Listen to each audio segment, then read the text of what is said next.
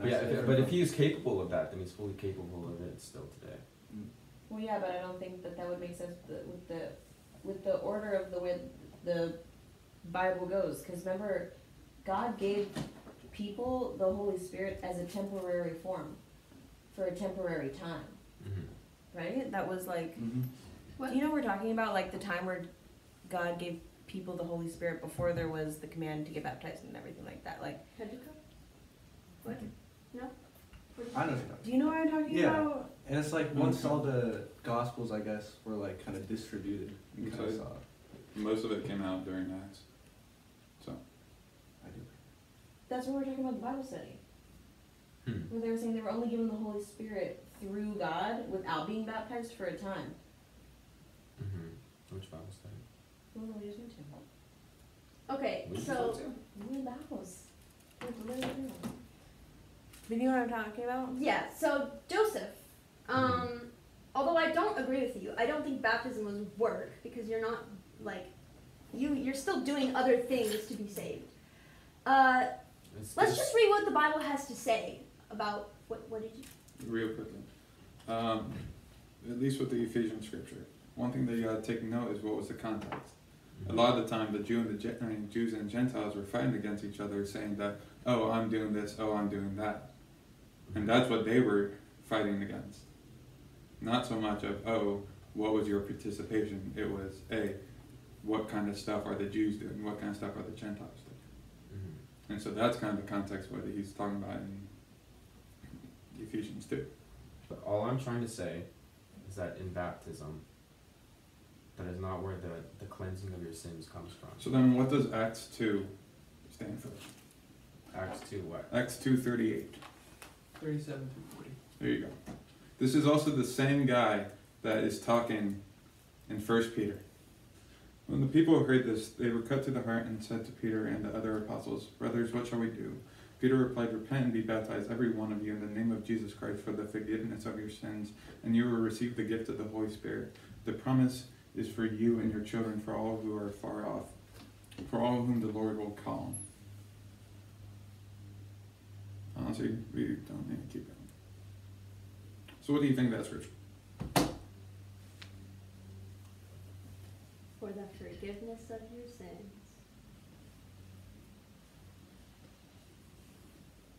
This is not that far off after the death of Christ. Right, that's a good point. Yeah, it's only chapter 2 of Acts.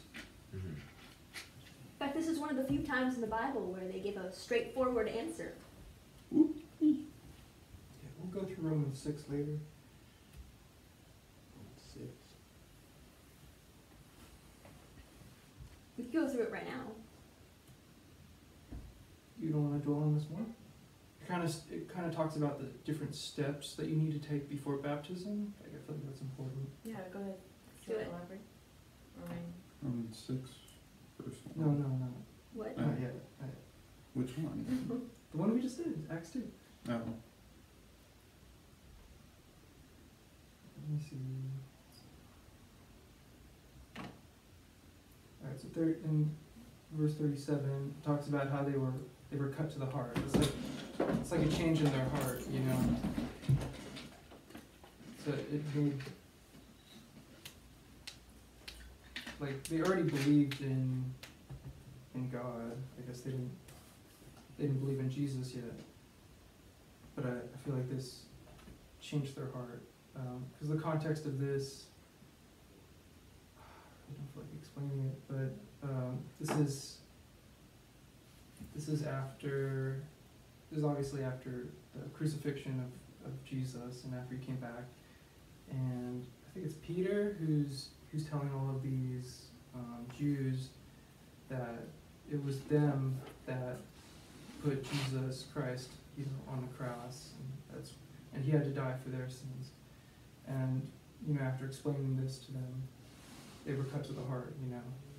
When they realized what they did, and this caused a change in their heart. And then they asked Peter what should they do, and then he says, repent and be baptized. So then he says, repent and be baptized. He kind of says that together, so I don't know. I've always been kind of confused on this, like, because repenting, it's not really an act. Like, you don't really, like, there's no amount of repenting that you're supposed to do before you get baptized. It just kind of says repent. Maybe you're always supposed to be repenting. Well, yeah, Well, but anyway, it just kind of has some steps before that. the definition of repent is feel or express sincere regret or remorse about one's wrongdoing or sin. And they just did that, so that's fun. Yeah. I don't know, it's just some steps, it's nice. And then it talks about what you get after baptism. I think where the question comes from of like,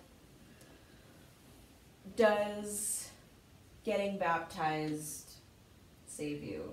Like, where did that question come from for me? Where that came from was, I feel like, and this could be just from my experience in the church with just not being explained too clearly, but like the process before was like, yeah, repent and then be baptized, right? So there has to be a change of heart, like you were saying, where repentance, you have to have that change of heart first, right? In order to really even have any kind of connection to this, right? This commitment that you'd be making to Christ. But then the actual, like, confession, Jesus is Lord of my life, and then you get baptized, you participate in that crucifixion, burial, and resurrection of Christ, right? And then now you are born again, you are washed by the blood of Christ through baptism, you are born again into a new person, and you are now continuously living a life that is different, right? Mm-hmm. I understand that, and I understood that when I got baptized. But I think something that was never explained to me was what happens after that.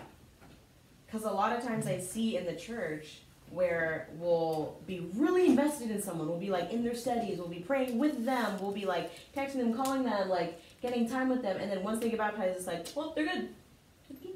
Off to the next person. Mm-hmm. And it's like, well, what happens with that person? Like, you know what I mean? They're still a sinner. Yeah. They can still fall into temptation. They can still, you know what I mean, be very, very riddled with sin, Mhm. right? So I think, like, the question is, like, well, okay, they got baptized, though. So then I feel like there needs to be a conversation like, okay, what is the rest of your life going to look like? Because I've always been explained it as, is that the baptism isn't the finish line. The baptism is the gun going off for the race to start. So then where is all of the you know what I mean, the support and the meeting with each other after that? I don't know, that's just what I've seen all the time. I don't know, and I think that's just where it comes from, and then I see a bunch of people like fall after that, and then they like leave, you know what I mean? Especially people got baptized like super young. I'm not saying you, I'm saying like I've seen so many people get baptized really young and just like fall away. You know what I mean? So it's like, I think that's where my question came from, of like, okay, I understand baptism, it says here saves you. But how is it that so many of my friends, I don't see them anymore? They've left God. They've left the church and they've left God, even though they were baptized. So obviously, it's a two-way street, right? Like, you have to continuously live that life. So I think that's where it came from for me, where I was like, well, does baptism really save you? Because people get baptized all the time, and then they don't actually, like, end up, you know what I mean? There's, like, the whole term of, like, falling away. So they fell away. Like, you know what I mean? Where's that? Like, talked about in here. You know what I mean? What happens then? What do you do? Yeah. Yeah, I don't have, like, a scripture for this, for what I'm about to say, but kind of the way I've learned about it, or learned it to be, is... like, how does God judge you, you know, on the final days? Like, what does he judge you by? Like, because, you know, you've been baptized, you've been saved, your sins are forgiven. You know, he's not going to judge you by your sins anymore, because Jesus took those sins on himself. So what is he judging you by? I'm pretty sure he judges you by kind of, like, your heart and the way that you live your life. So by works? The way you live your life? So- Is that a work? Yeah. Then yeah. What do you think of it as, then, to what I just said? Well, I don't want to put you down the path of like, oh, I need to do this to prove to God that I'm, like, still a Christian. and that I still if I do something wrong, I need to punish myself so that God, I don't want that Oh to yeah. be but if we could all turn to, what is it, James? James 2:14 to 26. I don't know if we're going to read all of this, but okay. So I want to read this one and then another one in Luke. So let's just go around reading it again. Catalina, could you read verse 14 and then we'll go around? What good is it, my brothers and sisters, if someone claims to have faith but has no deeds? Can such faith save them? If a brother or sister is poorly clothed and lacking in daily food, and one of you says to them, "Go in peace, be warmed and filled," without giving them the things needed for the body, what good is it? So also faith by itself, if it is not done with works, is dead. Skip me. My Bible's not with me. But someone will say, "You have faith, I have deeds." Show me your faith without deeds, and I will show you my faith by my deeds. You believe. Wait, I need to read that again. But someone will say, "You have faith and I have deeds. Show me your faith without deeds, and I will show you my faith by my deeds." You believe that there is one God. Good. Even the demons believe that and shudder. But do you want to know, O foolish man, that faith without works is dead? Okay, we'll just read up to there. I feel like Okay. we've kind of got that covered. Okay. So, works, that can, even our greatest virtues can be turned into vices, Mhm. We can do works, but then we can also boast about them, which is what the Bible tends to safeguard us against. Right. But if you don't live a life that is reflective of your faith in God, then, your faith is dead. Right. Your faith is It dead. questions the genuinity of your faith. Yeah. Right.